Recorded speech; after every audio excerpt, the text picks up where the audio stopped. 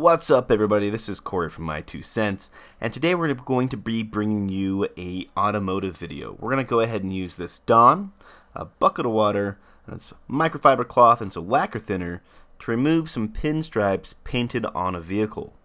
To do this, we're just going to go ahead and clean the area we're going to be removing the pinstripes off of. That way we're not rubbing any dirt debris into the clear coat and scratching it. And then we're just going to dip our rag in the lacquer thinner and just start going down the pinstripe. Now this does remove pretty quickly. It doesn't take very long. It doesn't take a lot of pressure. I'm not pushing extremely hard. Now I did some research on this, and lacquer thinner should not hurt a catalyzed clear coat. Most newer cars do have a catalyzed clear coat. Now if you're worried about this harming your vehicle, I would try it on the interior portion of the door, maybe a few weeks before you actually take the project on, just to see how it reacts. If you're rubbing your cloth on it and you start seeing paint come off on your cloth, and that would definitely be a problem. In this situation where we're going to remove the pinstripes, our cloth is definitely going to be showing some paint, so you won't be able to see it combined to what the other color of your paint is, but definitely no ill effects on my vehicle. So we're just going to work our way down. On occasion I'll soap the truck back up and just remove kind of that little residue of the paint that's there. Now if that does dry and you notice it after the fact, you can use maybe the rough side of a sponge to help pull that off, or you could just use a little bit more lacquer thinner and some water to remove it. You can see that it's coming off nice and easy. So now that we've gotten a pretty decent section, we'll go ahead and wipe that off. I'm a little concerned about it hitting the plastic on the Nerf bars, so I'm rubbing a little bit low. I don't want any melting to happen there. So be careful of your plastic. I don't know what the effects would be in that situation. We'll just flip our rag over and keep going. We're almost done with this door, and it's been pretty quick. Only a couple minutes in, and we've already got almost a full door done.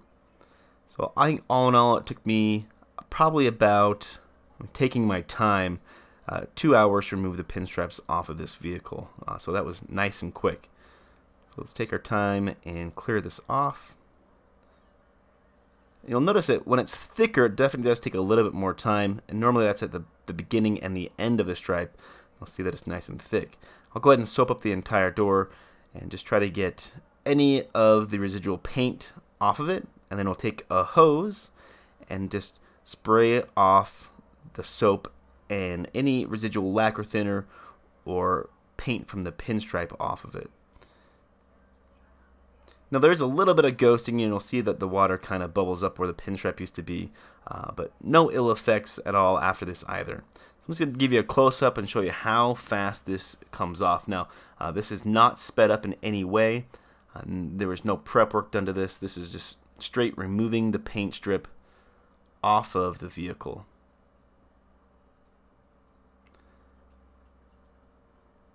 Go ahead and just soap it.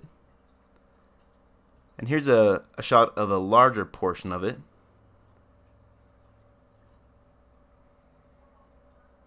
Once you kind of get it started, the rest of the stripe comes off a little bit easier once you get working on it a little bit. Nice and easy. Let's go ahead and spray it down. You can see how much better that looks without that pinstripe being on there. Now the next section I did speed up 3 times. This will just be on the rear portion of the truck and give you an idea of how long it takes to do one full shot here.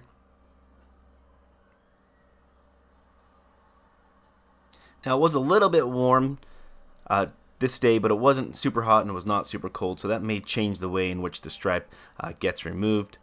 Just take your time, work it, make sure you get all of the paint off and the initial, because you don't have to go back and redo all of this.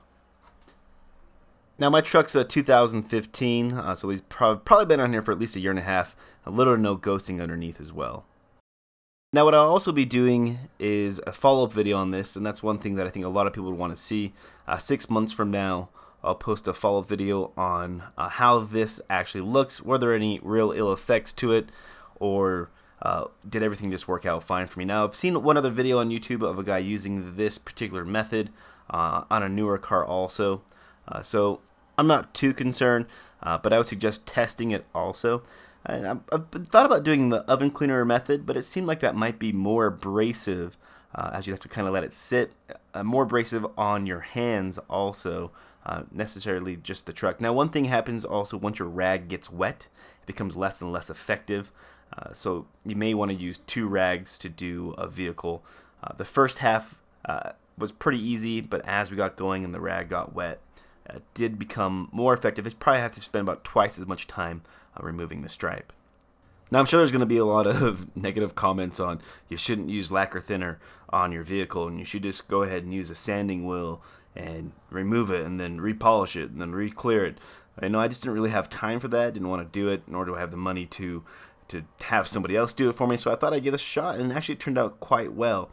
I'm sure there'll be a few more comments saying in 5 years this is where it's going to be yellowed, and you know, I'll probably end up, if that does happen, plasti dipping or repainting it. So not a big deal there either. Anyways, if you found it helpful, you liked it, hit the thumbs up. Thanks for watching. Catch you on the next one. Peace.